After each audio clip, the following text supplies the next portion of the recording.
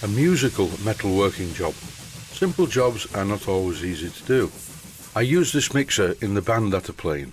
I'm the keyboard player and I use 3 keyboards, so this small mixer is ideal to have right at the side of me, mounted on a stand. And this is a stand I'm going to use. It's a really good quality video lighting stand. First of all, I'm going to carefully turn the mixer upside down on the bench because I need to know what the width is between the 2 mounting holes in the base of the mixer. Here's a good tip. An easy way to find out the distance between centres is to use a digital caliper like I'm doing here. But I also use a ruler. I'm taking no chances. It's always a good idea to measure twice and cut once, or in this case, measure twice and drill the holes in the right place once. The next part of the job is to use some marking out blue kindly sent to me by a man called Norman to put a blue line down the centre of the bar. And then after the marking out blue had dried, I use the right angled end of the scriber to mark the positions for the holes.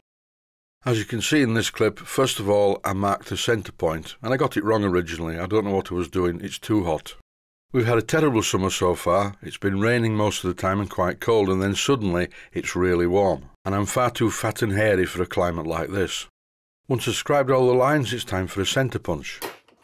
This is a spring-loaded centre punch. What I do need to do though is punch the centre marks a few times in the same place to make them deeper, and this will act as a guide for the point of the drill. By using the punch several times, I have quite a deep impression exactly where the lines cross. But before drilling the holes, it's a good idea to measure just one more time. I need to drill a hole in the centre and thread it, and I need to drill another 2 holes which are clearance size for M5 bolts.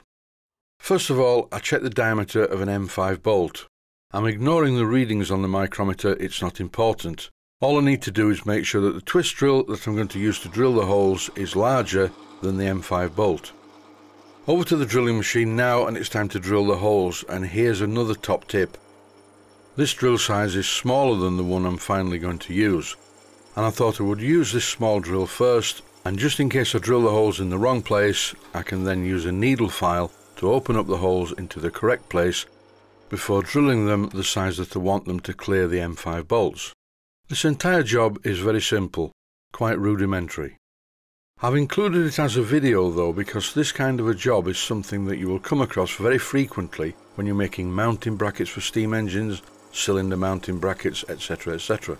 You don't have a sound mixer in the equation, but the mechanical principles are identical for measuring, marking out and drilling holes in pieces of metal. And believe it or not, drilling 2 holes in a piece of metal to align with 2 holes in another piece of metal doesn't always go the way that you would like it to.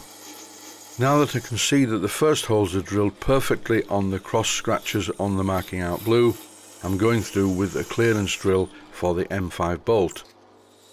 I'm drilling the centre hole 7/32 of an inch in diameter, and I'm going to use a 1/4 Whitworth tap to thread the hole because that's the thread on top of the stand. 1/4 Whitworth is usually the thread that screws into the video camera too.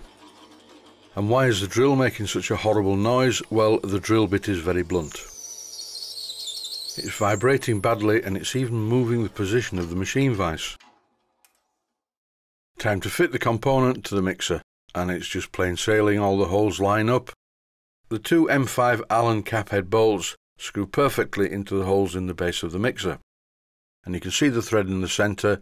I didn't show the threading process because I forgot to press record. I do that now and again, especially when it's as hot as this in the workshop. Here's a close-up shot where I'm testing that the thread on the video light stand screws into the 1/4 Whitworth mounting hole in the bracket. And not unsurprisingly, it screws into position perfectly. I'll take this to the band rehearsal on Thursday, where I will conveniently set it up at the left-hand side of my keyboard setup. Then I'll be able to control the levels independently of each of the 3 keyboards. As you can see from this clip, it's fully adjustable for any position. Even if I was stood up, I could lift it up a bit higher. Generally speaking, I like Yamaha equipment. This is very much bottom of the range. My TF5 mixer in the studio is quite different to this and much bigger, and definitely not bottom of the range. Why do I play in a band at my age? Well, I am a musician, so it seems a logical thing to do, and we raise money for charity. Our band goes by the name of Mad Dogs and Yorkshiremen, and here's the logo. And here's my current keyboard setup. That's it for this episode. Thanks for watching, and I hope you found it useful.